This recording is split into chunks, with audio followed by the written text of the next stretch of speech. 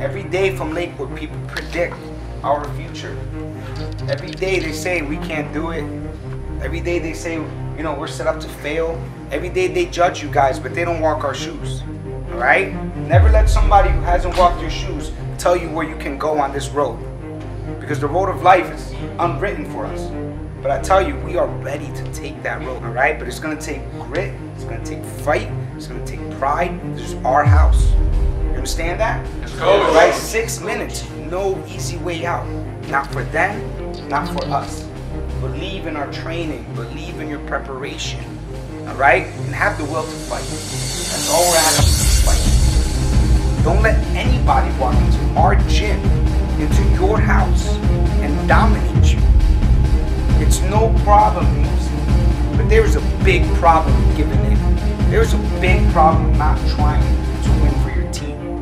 And I've told you guys many times, the difference between a program is the fact that guys know that there's a win without getting your hand raised. That's what I'm looking for. I'm looking for guys to win, not with your hand raised, but doing what your team needs you to do. And that is today.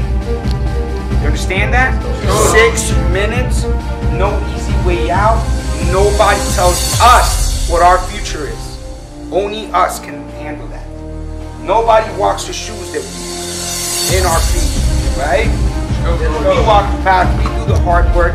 We're gonna show them that. Let the naysayers say what they want. Predictions mean shit. All that matters is action. For the next 2-3 hours out there, be greater than anybody predicts us to be. Be greater than what you can believe in yourself. Forget the doubt. The whistle blows, you wrestle to win. Not for yourself, but for the team. For those letters across your chest, right? This is Lakewood. This is our house. Nobody tells us what we can and can do. Only us decides that, right? All in. No easy way out. Not for them, not for us. Fight, fight, fight. Pride, pride, pride. We ready? Yes. Let's go. Bring it in. Fighters on 3. 1, 2, 3. Fighters!